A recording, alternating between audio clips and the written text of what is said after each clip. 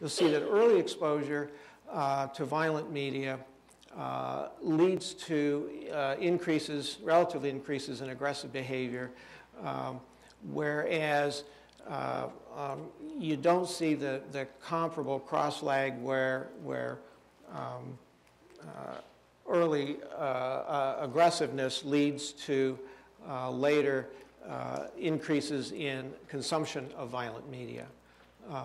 In terms of whether or not it's real-world behaviors, like I say, we got violent juvenile delinquency, we've got sexual aggression by middle school kids. Now, these aren't rapes typically, but these are other forms of sexual aggressions, that's related to violent media consumption.